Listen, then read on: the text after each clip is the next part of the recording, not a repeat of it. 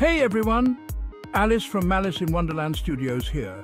Do you like geometry? Think a cube is cool? Wait till you see its four-dimensional cousin, the Tesseract. Alright, so you know a cube, right? It's got 6 faces, each a square. Now imagine if you could move in a direction you've never seen before. That's the 4th dimension. In 3D, a cube is all about length, width and height. But in 4D, we add another direction. Let's call it spicitude. This extra dimension creates a shape called a tesseract. Picture this. A tesseract is to a cube what a cube is to a square.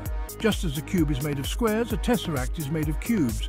It's like having a cube within a cube, connected at every corner. Sounds wild, right?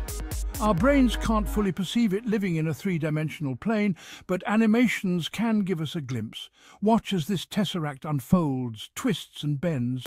It's not magic, it's math. Ready to dive into more fun with physics and art?